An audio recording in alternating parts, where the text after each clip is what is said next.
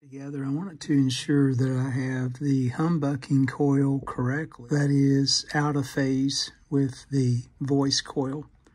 You can see the pop-up in the right top corner of the screen, and if you're not seeing that, just check the video description.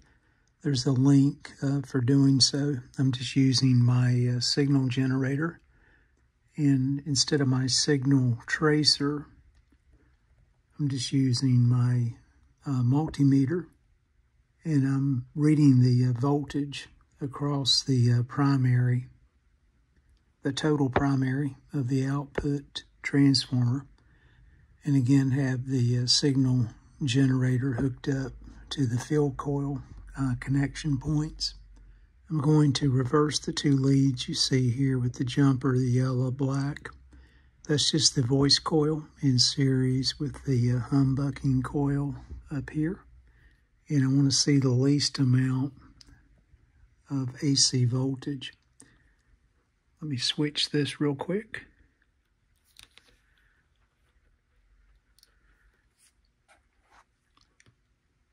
And you can see that jumped way up. So my original configuration is correct, which would allow the humbucking coil to help mitigate some of the hum picked up from the field coil.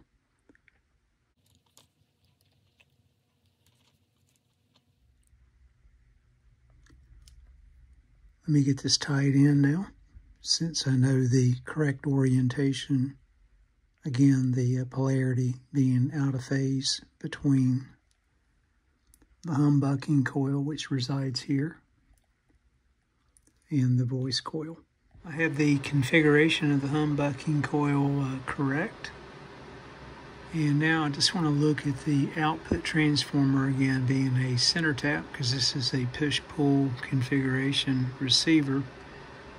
I want to look and see which winding is the inner winding and the outer winding.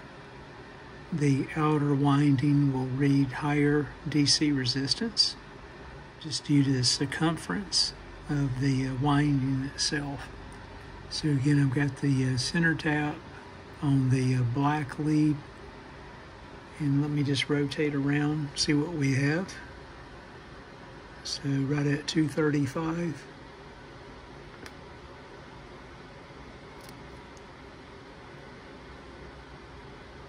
Switching the leads, 208.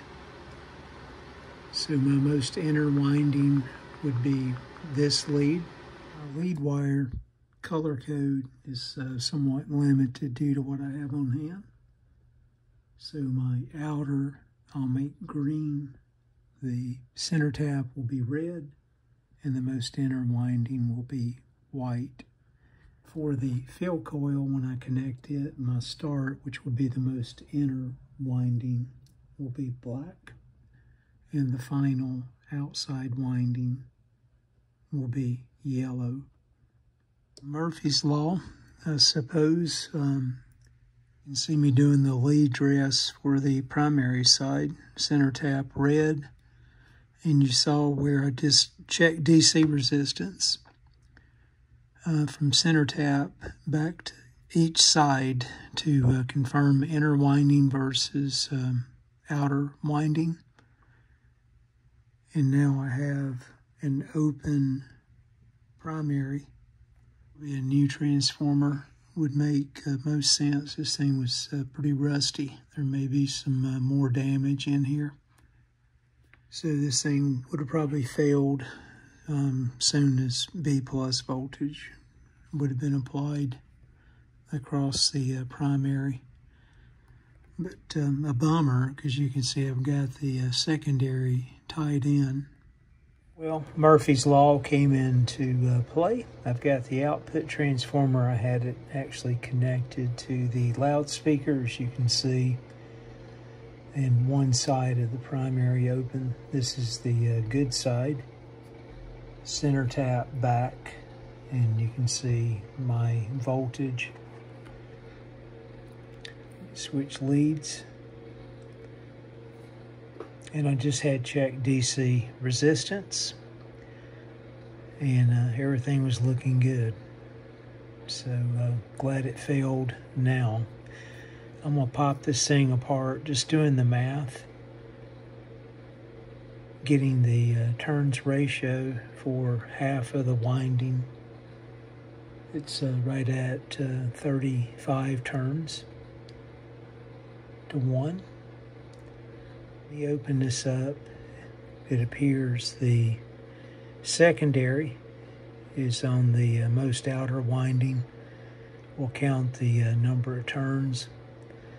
I'll look at rewinding the transformer and or just purchasing a new transformer.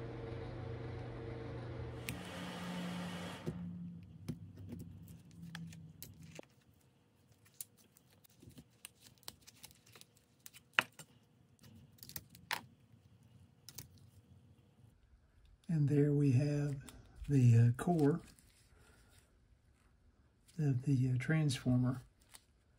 Let me clean up my mess and just see if I can unravel the secondary winding. Just count the number of turns and go from there.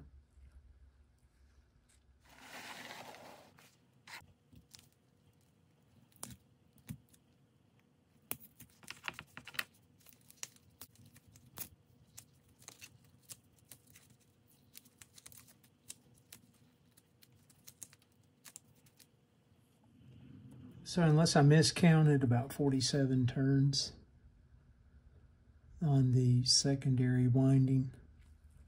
So doing the math, knowing we measured the turns ratio first for that 1/2 of the primary, 47 turns on the secondary times the turns ratio of 34.57 gives us roughly 1,625 turns for 1/2 of the primary, or a total of around 3,250 turns.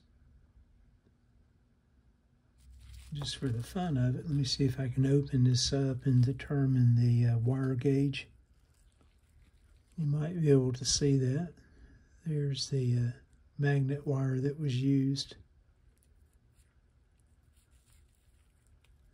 Maybe a 40 AWG or so.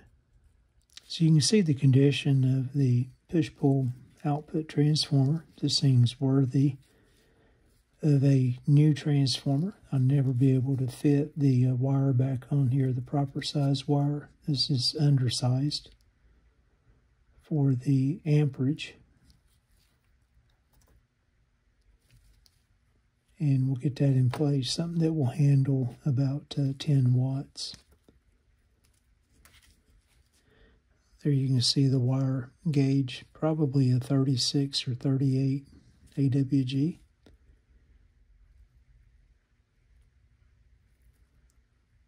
And I was able to find the conductor, and you can see we're around 30 meg or so. So the failure's probably back toward the core of the transformer. It's always fun to extrapolate some of the data. Again, just looking at the size of the winding bobbin, taking the middle of the wiring area times 4, and comes out to a little over 1,000 feet of wire. And just doing the math for the DCR, looks like 36 AWG was probably the closest match for the wire that was used. Just finished placing epoxy on the outside of the voice coil back to the cone, and then sealed around the surround where it meets the gasket. What's commonly used, again, another Hammond 125D push-pull output transformer. It will handle the 10 watts for this particular receiver And again, the secondary itself is tapped. And you can see the tapping location I chose, looking at the impedance just above 10,000 ohms. That'd be a great match again for the 6F6 push-pull tube configuration. So the only thing left is the lead wire dress, just cleaning all of that up. You can see my tie points there.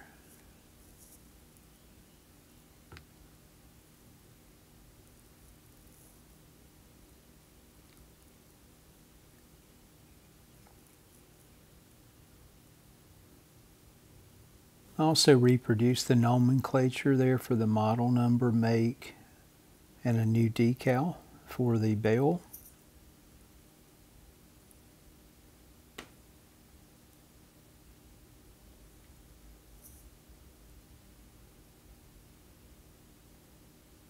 And for future reference, for anyone needing this, the pinouts and tie points for that 7-prong plug.